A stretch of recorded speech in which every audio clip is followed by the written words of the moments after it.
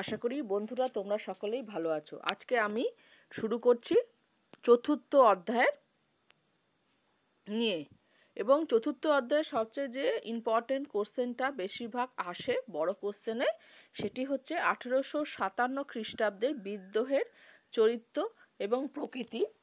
বা এই কোশ্চেনটি আরেক রকমভাবেও আসে যে 1857 খ্রিস্টাব্দের যে বিদ্রোহ, সেটি কি ভারতের প্রথম স্বাধীনতা সংগ্রাম, না নিছকই শুধুমাত্র সিপাহী বিদ্রোহ।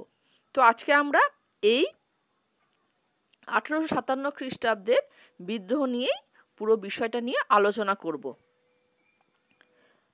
তো চলো শুরু করি। 1857 খ্রিস্টাব্দের মহাবিদ্রোহের প্রকৃতি নিয়ে ঐতিহাসিকদের মধ্যে মতভেদ আছে। কেউ কেউ মনে করেন এটি ছিল নিহতি একটি সামরিক বিদ্রোহ, কেউ এটাকে সিপাহী বিদ্রোহ বলে, আবার কেউ কেউ একে ভারতের প্রথম জাতীয় মুক্তি সংগ্রাম বলেও মনে করেন। স্যার জন লরেন্স, স্যার জন সিলি, চার্লস রেক্স, আল রবার্টস প্রমুখ ইংরেজ ঐতিহাসিকদের মতে এই বিদ্রোহ একটি সামরিক বিদ্রোহ ব্যতীত অপর কিছু ছিল না। কিন্তু সমকালীন যে সমস্ত ভারতীয়রা ছিলেন, যেমন অক্ষয় কুমার দত্ত, ঈশ্বরচন্দ্র গুপ্ত, কিশোরীচাঁদ মিত্র, হরিশ্চন্দ্র মুখোপাধ্যায়, রাজনারায়ণ বসু প্রমুখরা এই বিদ্রোহকে শুধুমাত্র সিপাহী বিদ্রোহ হিসেবেই মনে করেছেন। কিশোরীচাঁদ মিত্র বলেছেন যে এই বিদ্রোহ ছিল একেবারেই সিপাহীদের অভ্যুত্থান, এতে গণ আন্দোলনের কোনো উপাদান ছিল না, এবং দেশের সাধারণ মানুষের সঙ্গেও এই বিদ্রোহের কোনো ঘনিষ্ঠ সম্পর্ক ছিল না। তবে এই বিদ্রোহ যে শুধুমাত্র একটি সিপাহী বিদ্রোহ ছিল, এটি কিন্তু বলাটা ঠিক যুক্তিসম্মত বলে মনে হয় না। ইংল্যান্ডের পার্লামেন্টের আলোচনাকালে টরি পার্টির নেতা ডিসরেলি এই বিদ্রোহকে ভারতের জাতীয় বিদ্রোহ বলে অভিহিত করেছেন, এবং কার্ল মার্কসও এই বিদ্রোহকে একটি জাতীয় বিদ্রোহ বলে মনে করেছিলেন।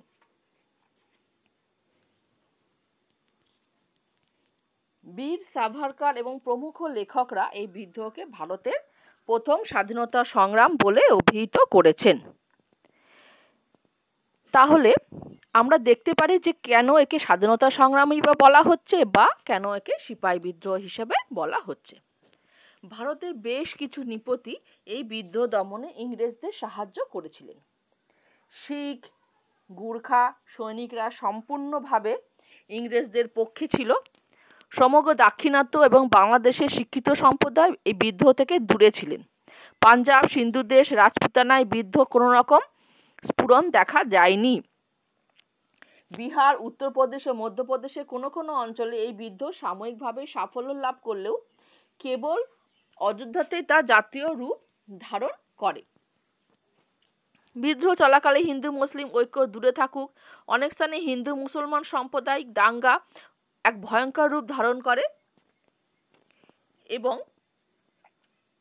সম্রাট বাহাদুর শাহের স্বীকৃতিতে শিখ, রাজপুত ও মারাঠারা ক্ষুব্ধ হয়। এই মহা বিদ্রোহীদের লক্ষ্যেরও কোনো স্থিরতা ছিল না। বাহাদুর শাহ, নানা সাহেব, লক্ষ্মীবাই সকলেই নিজ নিজ স্বার্থ দ্বারাই অনুপ্রাণিত ছিলেন। 1857 খ্রিস্টাব্দে ভারতীয় জাতীয়তাবাদের জন্ম হয়নি, তাই এই বিদ্রোহকে স্বাধীনতার যুদ্ধ হিসেবে আখ্যা দিলে এর পূর্ববর্তী ওয়াহাবি বিদ্রোহ, সাঁওতাল বিদ্রোহ, অন্যান্য বিদ্রোহগুলোকেই এই দাবি করতে পারে। ডক্টর রমেশচন্দ্র মজুমদার তার সেপয় mutiny and the revolt of 1857 এই গ্রন্থে বলেছেন, ডক্টর সুরেন্দ্রনাথ সেন 1857 এটা বলেছেন যে এই বিদ্রোহ সম্পর্কে প্রায় একই ধরনের মতামত বলেছেন, যে এটি ভারতের প্রথম স্বাধীনতা যুদ্ধ ছিল না, কোনো কোনো অঞ্চলে জনগণের সমর্থনে তা জাতীয় বিদ্রোহের স্তরে উন্নীত হন। অপরদিকে বিশিষ্ট মার্ক্সবাদী ঐতিহাসিক হীরেন্দ্রনাথ মুখোপাধ্যায় ও অধ্যাপক সুশোভন সরকার এই বিদ্রোহকে স্বাধীনতা যুদ্ধ ও জাতীয় মুক্তি সংগ্রাম বলে অভিহিত করেছেন। অধ্যাপক সুশোভন সরকার নানা যুক্তি সহকারে বলেছেন যে এই বিদ্রোহ সকল শ্রেণীর মধ্যে অভ্যুত্থানের ঘটনা ইতিহাসে বিরল।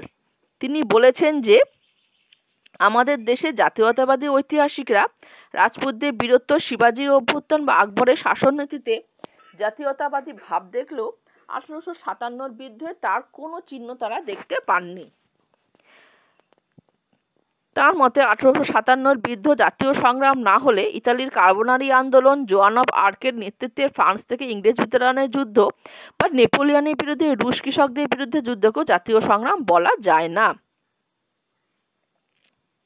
ভারতের স্বাধীনতা সংগ্রাম সম্পর্কিত একটি সুবিশাল গ্রন্থে a history of Indian freedom স্ট্রাগলে EMS Namboodiripad বলেছেন যে এই বিদ্রোহে যত সংখ্যক সৈন্য যোগদান করেছিল তার চেয়ে ঢের বেশি সৈন্য বিদ্রোহ দমনে ইংরেজদের সাহায্য করে এবং এই কারণে এই বিদ্রোহ দমন করা সম্ভব হয়। তিনি বলেছেন যে বুর্জোয়া জাতীয়তাবাদীরা ও জাতীয়তাবাদী ঐতিহাসিকরা যখন 1857-59 সালের সংগ্রামকে প্রথম স্বাধীনতা সংগ্রাম বলে অভিহিত করেন তখন বুঝতে হবে যে তারা সত্যর দিকে চোখ বুজে আছেন। অপরদিকে জওহরলাল নেহেরু, রজনী পাম দত্ত, MN রায়, ঐতিহাসিক রমেশচন্দ্র মজুমদার এই বিদ্রোহকে সামন্ত শ্রেণীর বিদ্রোহ বলে মনে করেছেন। তাদের মতে এই বিদ্রোহ হলো ভারতের সনাতনপন্থীদের শেষ বিদ্রোহ। ডক্টর মজুমদার এই বিদ্রোহকে ক্ষয়িষ্ণু অভিজাততন্ত্র ও মৃতপ্রায় সামন্ত শ্রেণীর মৃত্যুকালীন আত্মনাদ বলেই মনে করতেন। অন্যদিকে ডক্টর সুশোভন সরকার বলেন যে নানা সাহেব লক্ষ্মীবাই, হজরতমহল, কুনওয়ার সিং প্রমুখ সামন্ত জমিদার তালুকদারদের হাতে বিদ্রোহের নেতৃত্ব ছিল বলে এই বিদ্রোহকে কখনোই সামন্ত বিদ্রোহ প্রতিক্রিয়াশীল আখ্যা দেওয়া যায় না। 1857 খ্রিস্টাব্দে ভারতের সামন্ততান্ত্রিক চিন্তাধারা যথেষ্ট শক্তিশালী ছিল এবং তারাই ছিলেন সমাজের স্বাভাবিক নেতা। এই কারণে এই অভ্যুত্থানও সামন্ত প্রভাবিত হওয়া স্বাভাবিকই ছিল। তার মতে অভ্যুত্থান জয়যুক্ত হলে তা রক্ষার জন্য সামন্ত প্রভাব মুক্ত নতুন শক্তি, নতুন কৌশলে, নতুন সংগঠনের আবির্ভাব ঘটত। তিনি বলেন যে অযোধ্যার বাইরে জমিদারদের অধিকাংশই ছিলেন ইংরেজদের পক্ষে। বিদ্রোহে যোগদান করা দূরে থাক, প্রকৃত সামন্ত নেতৃবৃন্দ বিদ্রোহ বানচাল করতে বেশি ব্যস্ত ছিলেন। সুতরাং এই বিদ্রোহকে কখনোই সামন্ত বিদ্রোহ বলা যায় না। PC যোশী নেপোলিয়নের বিরুদ্ধে রুশ সামন্ত, পোল্যান্ডের ব্যবচ্ছেদের বিরুদ্ধে পোল সামন্ত, ইতালির ঐক্য আন্দোলনের মাৎসেনি গারিবল্ডি, কাভুর ও ভিক্টর ইমানুয়েলের ভূমিকার কথা উল্লেখ করে বলেন যে বিভিন্ন দেশের ইতিহাসে সামন্তদের গৌরবজনক ভূমিকা থাকলেও ভারত ইতিহাসে তাদের গৌরবোজ্জ্বল ভূমিকাকে অস্বীকার করা যায় না। তার মতে সামন্ত নেতৃত্বে পরিচালিত হলেও 1857 বিদ্রোহ প্রকৃতপক্ষে ভারতের জাতীয় সংগ্রাম। তাহলে আমরা এর থেকে যেটা বুঝতে পারলাম সেটি হলো এই বিদ্রোহকে নিছক সিপাহী বিদ্রোহ, সামন্ত বিদ্রোহ বা সনাতনপন্থীদের বিদ্রোহ বলে অভিহিত করা ঠিক হবে না। কেবলমাত্র ধর্মীয় কারণে এনফিল্ড রাইফেলে টোটার জন্য এই বিদ্রোহ সংগঠিত হয়নি। এই বিদ্রোহ ছিল মানুষের দীর্ঘদিনের পুঞ্জীভূত বিক্ষোভের বহিঃপ্রকাশ। বিদ্রোহে অংশগ্রহণকারীদের অধিকাংশ ছিল সাধারণ মানুষ। বাহাদুর শাহ, নানা সাহেব লক্ষ্মীবাই প্রমুখ নেতৃবৃন্দকে তারা বিদ্রোহে যোগ দিতে বাধ্য করে। নানা ত্রুটি, নানা গোলযোগ, নানা বিদ্বেষ সত্ত্বেও এই বিদ্রোহের গণচরিত্রকে কখনোই অস্বীকার করা যায় না এবং একে স্বাধীনতা সংগ্রাম বললেও ভুল কিছু হবে না। ডক্টর হরপ্রসাদ চট্টোপাধ্যায়, অধ্যাপক রণজিৎ গুহ, অধ্যাপক গৌতম ভদ্র, ডক্টর রুদ্রাংশু মুখোপাধ্যায় প্রমুখ গবেষক এই বিদ্রোহকে সাধারণ মানুষের অংশগ্রহণ, নেতৃত্ব দান ও গৌরবোজ্জ্বল ভূমিকার কথা সুস্পষ্টভাবে তুলে ধরেছেন। অধ্যাপক এরিক স্টোকস বলেন যে এই বিদ্রোহ একসুরে বাঁধা ছিল না, এর মধ্যে ছিল নানা উপধারা, যেমন কৃষকদের প্রতিরোধ তেমনি জাতীয় প্রতিরোধ। কেমব্রিজ ঐতিহাসিক বেইলির মতে 1857 মহাবিদ্রোহ নিছক এটি আন্দোলন নয়, কেবল কৃষক বিদ্রোহ বা জাতীয় মুক্তি সংগ্রাম নয়। তাহলে এর থেকে আমরা যেটি বুঝতে পারবো যে 1857 খ্রিস্টাব্দের বিদ্রোহের চরিত্র নিয়ে নানা ঐতিহাসিকদের মধ্যে নানা মতবাদ আছে। কেউ সিপাহী বিদ্রোহ বলেছেন, কেউ সামন্ত বিদ্রোহ, আবার কেউ ভারতের জাতীয় সংগ্রাম বলেছে। তবে সব দিক আলোচনা করে এটুকু বলা যেতে পারে যে এটি শুধুমাত্র সামন্ত শ্রেণীর বিদ্রোহ বা কৃষক বিদ্রোহ ছিল না। আমরা অনায়াসে এটিকে ভারতের প্রথম জাতীয় সংগ্রাম বলে অভিহিত করলে ভুল কিছু করা হবে না। আমরা 1857 খ্রিস্টাব্দে মহাবীরদের চরিত্র প্রকৃতি নিয়ে আলোচনা করলাম। এই কোশ্চেনটা খুবই ইম্পর্টেন্ট এবং পরীক্ষাতে খুবই আসে, তাই এটিকে ভালোভাবে আমাদের জানা দরকার। আজকের মতো ভিডিওটি আমি এখানে শেষ করছি। যদি তোমাদের এই ভিডিওটি ভালো লাগে তাহলে অবশ্যই তোমরা আমার ভিডিওটিকে লাইক করো এবং তোমাদের মূল্যবান মতামত আমার কমেন্ট বক্সে লিখে জানাও। আর অবশ্যই আমার চ্যানেলটিকে সাবস্ক্রাইব করো যাতে পরবর্তী ভিডিও নোটিফিকেশন তোমরা তাড়াতাড়ি পেতে পারো। বন্ধুরা সবাই ভালো থেকো।